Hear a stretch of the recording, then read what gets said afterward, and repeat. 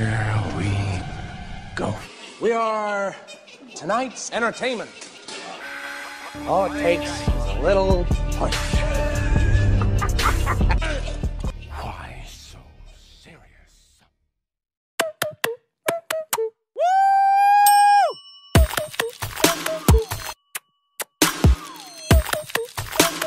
Nope.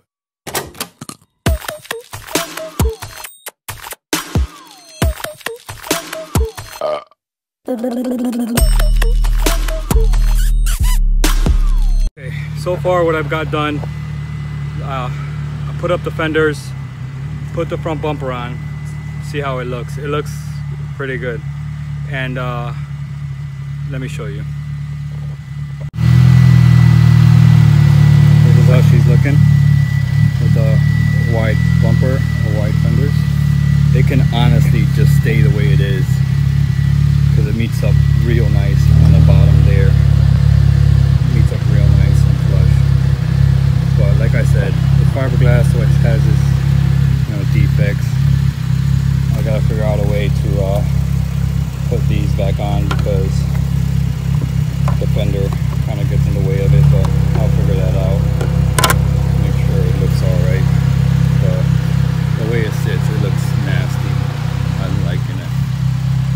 And I thought I had to cut this part right here because it didn't line up, but it looks like it's lining up pretty good. And since this is up, since this is lifted,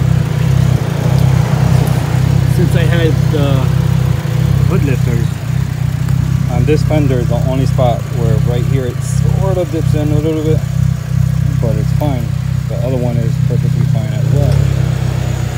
Okay, it all lines up perfectly, so I didn't have to do anything with those fenders that I bought. But it's knocking up real nice. I'm gonna have to shave this a little bit so that this piece can go in. It looks like this piece got messed up in shipping because the other side it looks fine. See, the other side is squared off nice. So I'll probably add a little piece on that side if I can, or I'll probably make something with the fender that I have, cut off this piece and add it to here just to give it some effect. But I'm liking it. I am really liking it. So what I'm gonna do now is put the fenders, the side skirts on. I'm putting everything on now so I can get all the holes straightened out, make sure everything lines up good before I take everything back off again, sand everything down, fix all the little deficiencies, fix that hole that's there, and then I can paint it. I plan on painting it the same color it is now, a nice satin black. And then if you can see here on this car, the clear coat is going, so my plan is to continue with the satin black all the way. This whole part here, I'll cover this whole piece satin black. I'll leave the top the color it is, I'll leave the trunk the color, so all this will be the satin black with the wide body with the side skirts that are satin black. I'll leave the door the color it is, and then I have V-Tech stickers that I could put on the side skirts whenever they're done painting and stuff. But I'm loving it. I'm liking it. So next clip you're gonna see is time lapse of me putting this side skirts on. When taking the fender off, I had trouble taking these off because there's the clips that hold it on, and I was trying to practice at the junkyard taking it off without breaking it, but it's like you can't avoid breaking these things.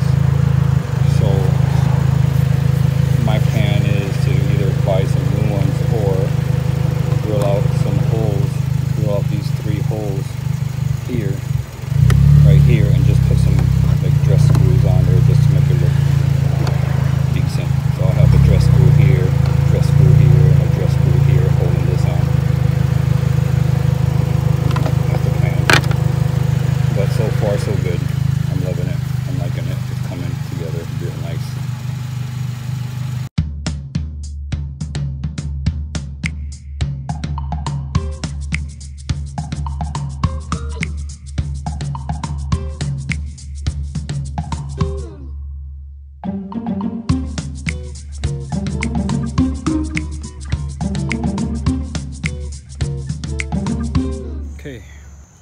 the rear bumper mounted. I'm loving it. It's looking nice.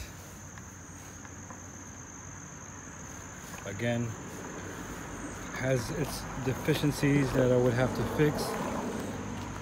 Right here, there's like maybe it's just a paint coming off or whatever, but underneath the trunk, it's like where it's hidden underneath the trunk, it's like cracked, but that's easy to fix. I'll just add some fiberglass to it. But I'm loving the style of it. I don't know how good you could see it in the video, but it's looking good. Now I'm gonna attempt to mount the side skirts and over fenders, but I'm gonna have to show you what I have to do to these side skirts and over fenders to get them to mount up. So the side skirts, if you start from one end to the other, one end mounts up fine, then when it gets to this, it's off by maybe ½ an inch. So what I'm planning on doing is I'm gonna mount it from the back forward so that the back is mounted perfectly fine and it lines up with that over fender that's right here. And on the front, I'm gonna chop off this piece right here to the point where more than likely like this, like a backwards L, so that way this can go like pressed against the fender, and then I'll more than likely hit it up with a screw. I'm gonna try to hide the screws as much as possible, so I'll try to screw it from from where I'm leaving some material on the inside to keep this side up, whether it has to be here, and if this side lifts up, then I'll have to find a way to mount it here, just so I can keep as much hardware off the outside as possible. And on these,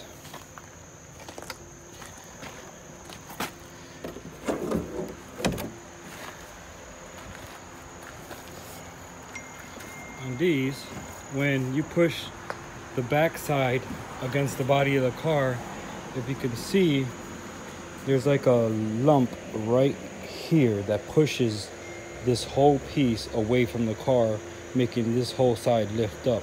So you can kind of see it in video where the lump starts right around here, and then it comes around and then it comes up to here.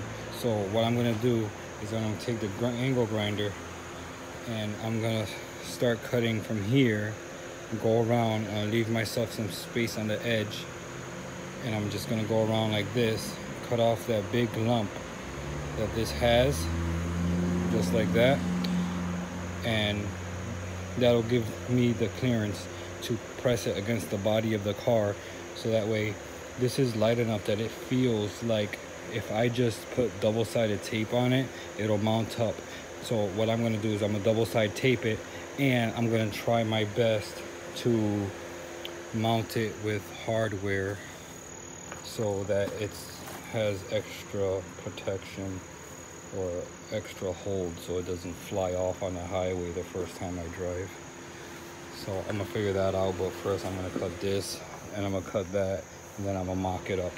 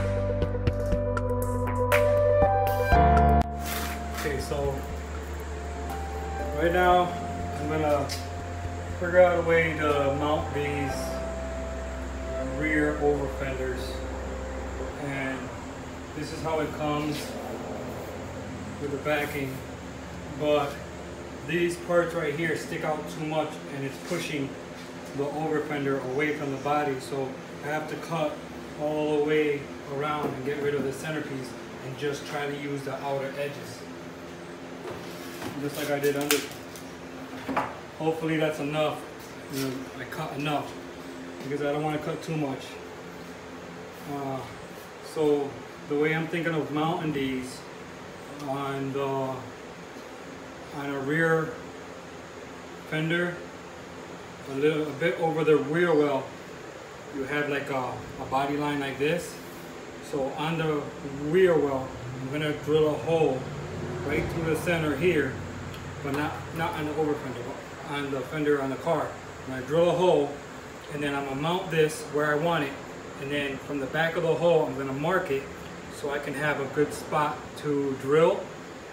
And then I'm gonna use this part of the over fender to screw it into place to keep it from coming away from the body of the car, so that way you don't see any hardware here and it's mounted from the back here.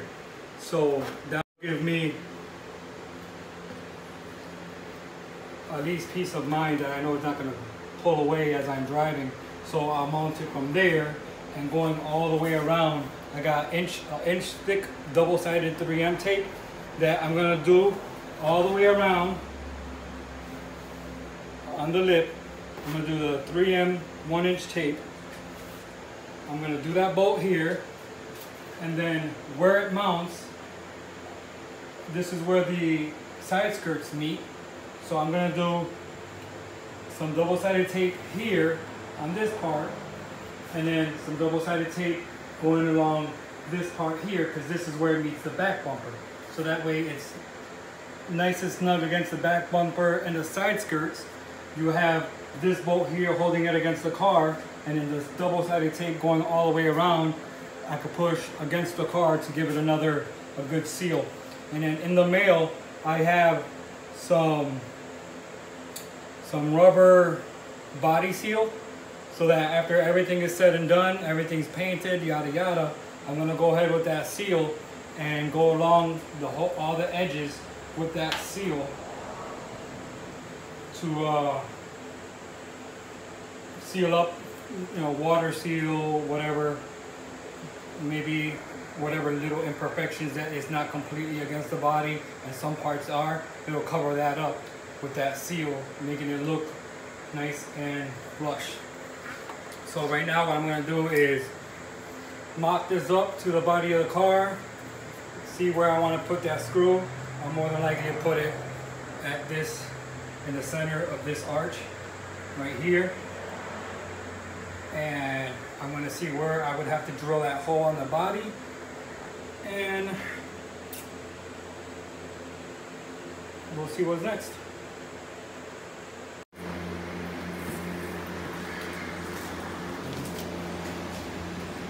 So, got to that point where I'm going to drill a hole in the body of my car. I'm nervous as shit right now, because this is just a one-time thing. There's no coming back. So, I have to drill here. The screws I'm going to use, I'm going to use one of these right here. So I'm going to put this part in the panel, the over fender, so that way it goes towards the body. From the back of that fender, I'm going to pull it in like this, and then I'm going to be able to screw it in to the back of the over fender. I'm dropping everything.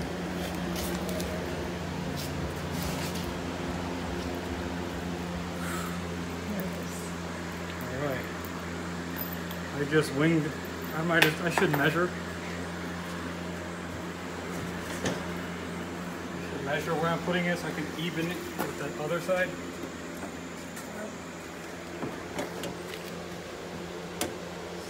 So I'm going to put it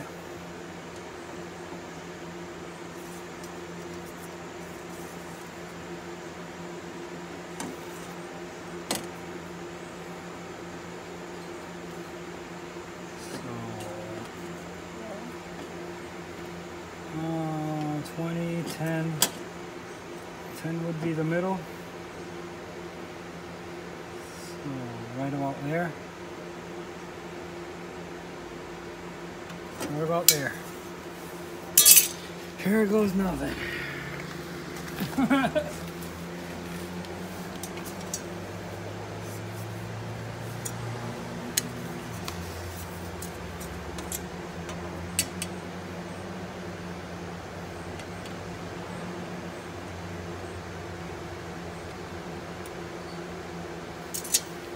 Oh Lord Jesus. Make sure that there's a opening for that. I might have to go lower. I might have to go lower.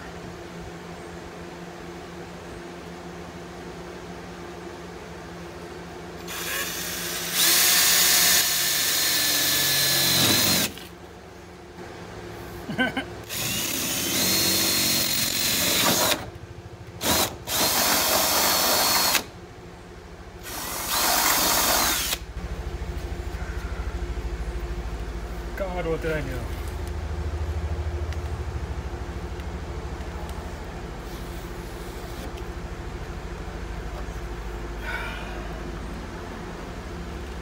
And we have a hole. This better be worth it. All right, so I'm gonna get a pencil or something and see if I can mark up the back of the over fender so I can match the holes up.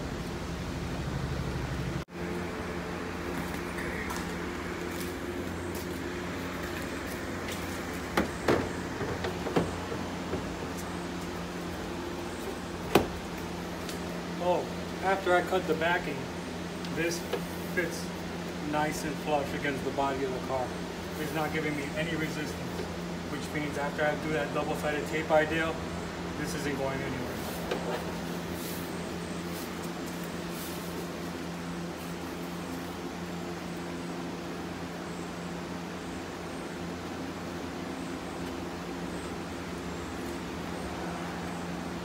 Can't find a hole.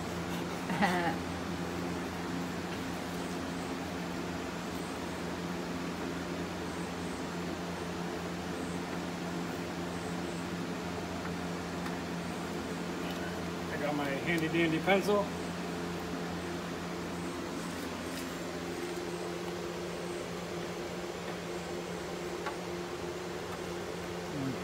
See it coming out the back. I'm gonna rotate it like that, and hopefully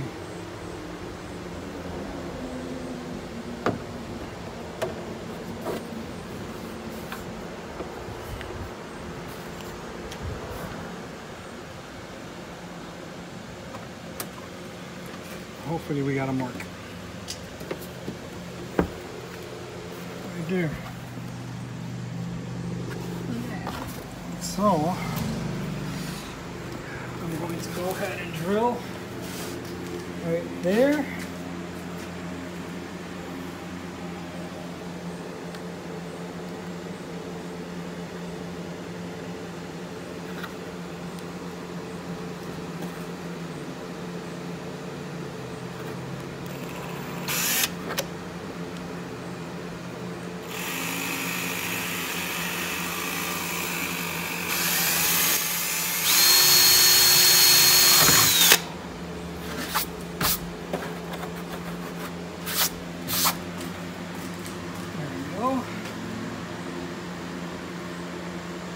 Now, where do I put that screw?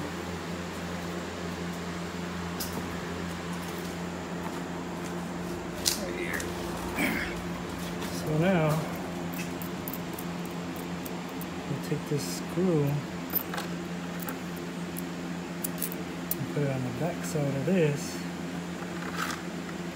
So that way this, boom, could be flush with that.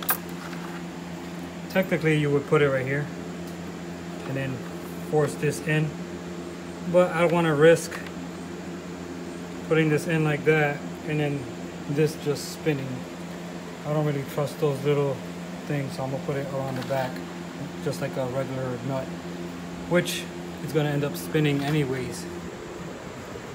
So, I mean, I could try it this way. Can you put it upside down inside? Because won't it grip these a little better? Alright, so I put it in through the back here. The hole is tight enough to keep this nice and tight. So putting it in the back, I pushed it in as much as I could, and it's actually coming out kind of flush.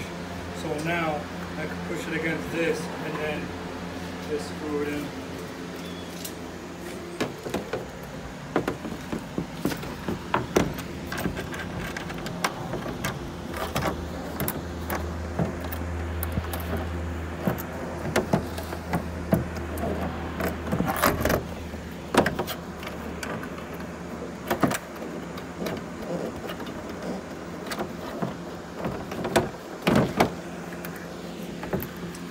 Pretty sure you're going to want to take your tire off for this.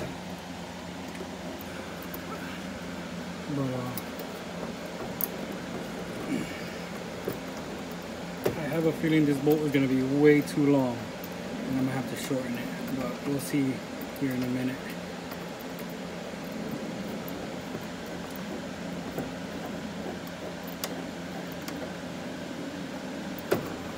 You're definitely going to want to take your rim off for this.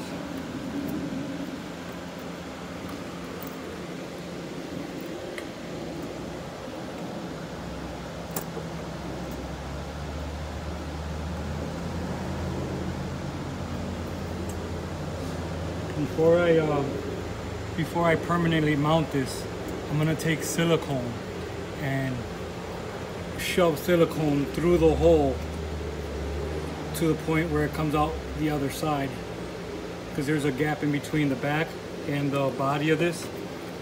So I'm gonna fill it with silicone before I push the bolt through, so that way it has a water seal and there's no water going in between the panel and the body of the car where you can't get to. Because that starts rusting, then you're screwed.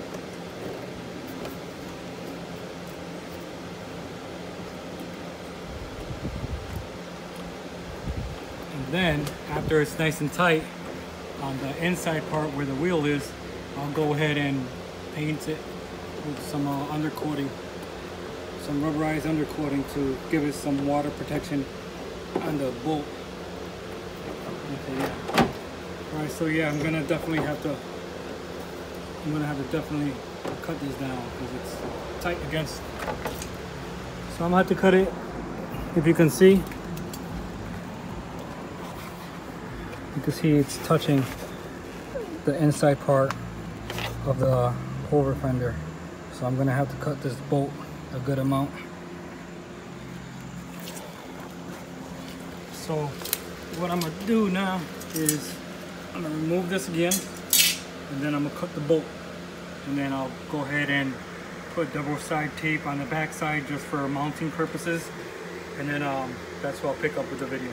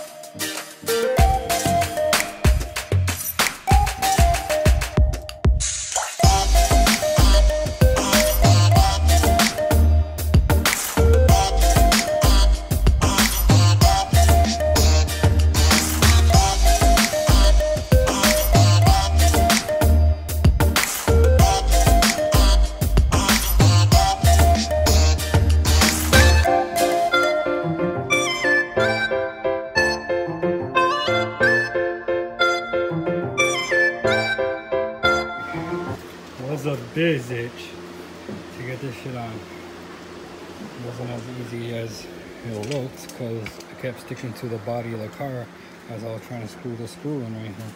But we finally got it on. Double-sided tape is in. Some spots it doesn't make contact with the body. Over here.